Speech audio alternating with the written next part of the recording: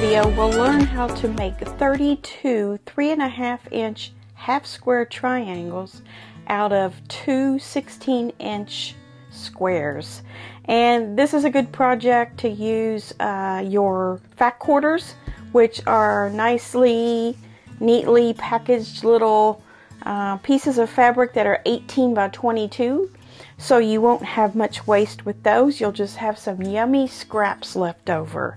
So I have a pink and then a pink and red dark here.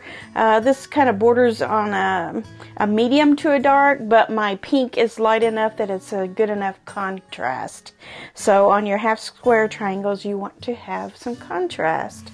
So I'm going to go ahead and open these up and go to the iron and iron them. And if you're one to starch as well, now's the time to do that.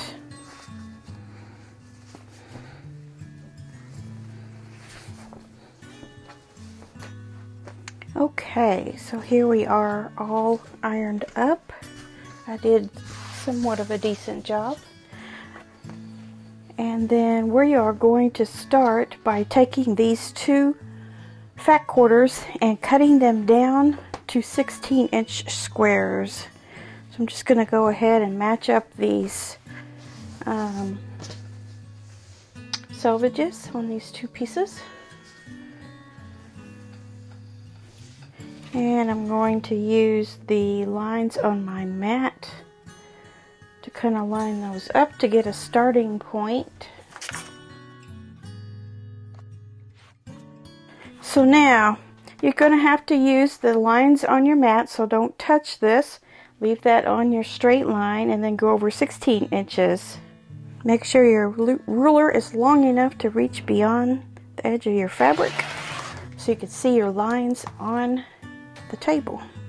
This is what I have left over. It's about a 4 to 5 inch strip.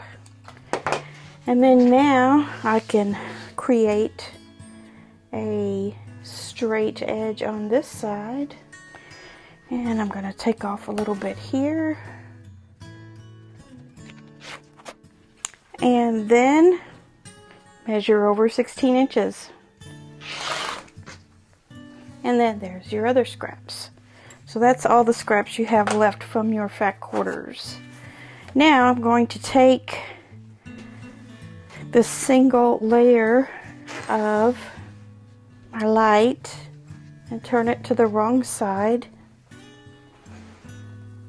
and we're going to make some markings on here with two different types of marking pens. One is just a pencil and the other one is hopefully a dark pink marker. We'll see how that goes. So this is 16 inches. My ruler is 8.5. So I'm just going to mark over on the 8 mark. Now, if you don't have a ruler that's this wide, just squarely put your 16-inch square within the grid of your mat and use those markings.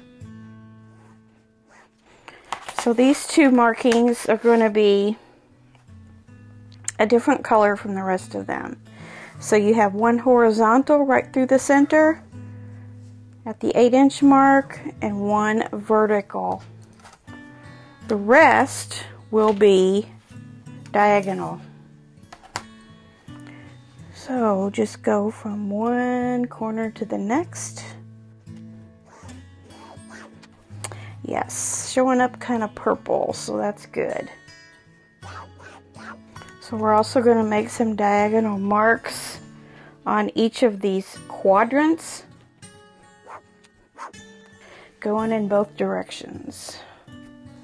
There's 2 in this direction and 2 in this direction. Okay. So now we're going to do some sewing. So take the right side of your dark fabric, place it with the dark side up, and then the right side of your marked piece, right side down.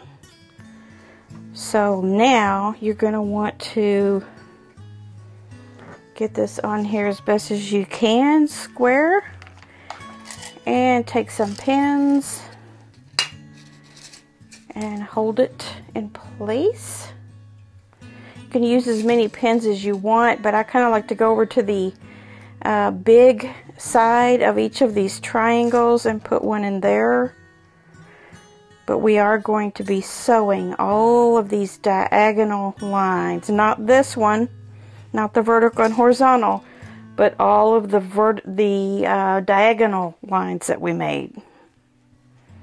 So you can put those pins right up next to those lines, and it's not going to interfere with any of your sewing.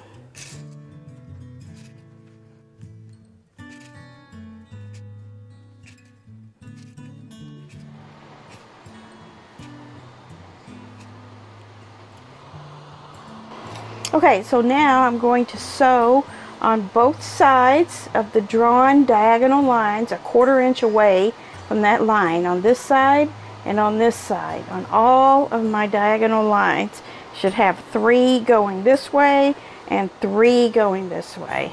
I'll be right back.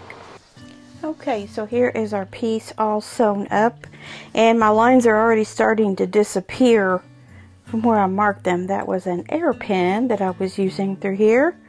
So that mark was between these 2 stitch lines. So I essentially measured a 1/4 of an inch over from my drawn line over to the stitch line, and that's where I stitched.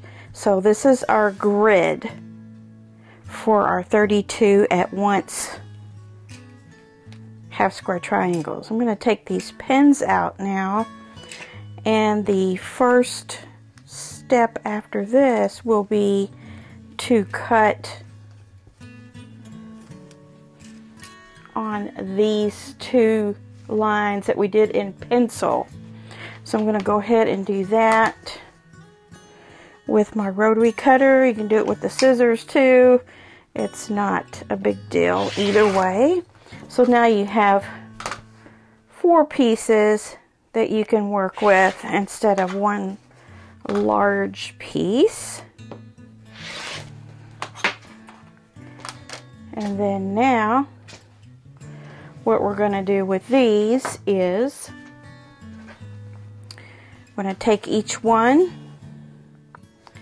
and we're going to cut down the center, and you can put this right, this should be 8 by 8, so you can put it right inside of 8 of your 1 inch squares here on your mat, and use that line to measure with to cut these.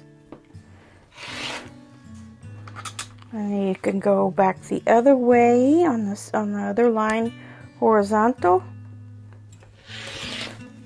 The goal is to not move them. So now you have 4 individual ones, and then now you can go on your drawn line, which mine is disappearing, or you can just measure a 1/4 inch over from one of your stitched lines towards the center and cut through there. So now you would have 8 per quadrant. So here's 2, there's my half square triangle, but I use the Clearly Perfect slotted rulers for this, and I would put my 3.5 inch line on here and then trim them before I actually open them up. And I have another video on this that I will put up here on the upper right hand corner for you to go there if you want to learn how to use your Clearly Perfect slotted trimmer for half square triangles before we continue. Okay, so there, that one is ready. I can press to the dark side, which is very common to do, or press it open, which is my preferred method usually. So in that case, that particular half square triangle is done. But I also want to show you how to square one up if you don't have one of these fancy dancy rulers. Now these come in two different sizes. They come in whole sizes and half sizes. So if you don't have that, then I'll show you how to trim up an open half square triangle. So I'm going to go over to the iron real quick and open this seam and make sure my square is really flat before I trim it. Okay, so here are some of your ruler choices that you have. You may have one that's exactly 3.5. In that case, you would just put your diagonal line that you see here right on that diagonal seam line and trim all the way around. The challenge with that is being able to trim all the way around without moving it. But you can also take a slightly bigger ruler and put that line on there. This is a 4.5. And leave a little bit on the edge here. I'm going to do it this way. But make sure you don't go past your 3.5 on here. So you get that in the center. And you make sure at your 3.5 you still have some sticking out on the edges. Okay. So you can cut 2 sides, trim your 2 sides, and you may not have much, and then turn it around this way and then actually put it on the 3.5 inch mark right through here. If you have a much bigger ruler than this, like even a very large ruler, you can put some tape down on your 3.5 inch right up next to that 3.5 inch mark, and then you'll be able to see through it easily. So you can see that I have a little bit to trim off on my other 2 sides now. So the main thing to remember is this line right here, and make sure that you're leaving a little bit of waste all the way around. And then once you cut all that waste away, you should have an exact 3.5 inch square. And it looks pretty much like I do. Perfect. So you just continue with that process with your other 3, just like we just did. Trim them and you will have 32 perfect half square triangles for your project. Stay tuned, we'll have more quilting techniques on the channel, and thank you for watching. Bye.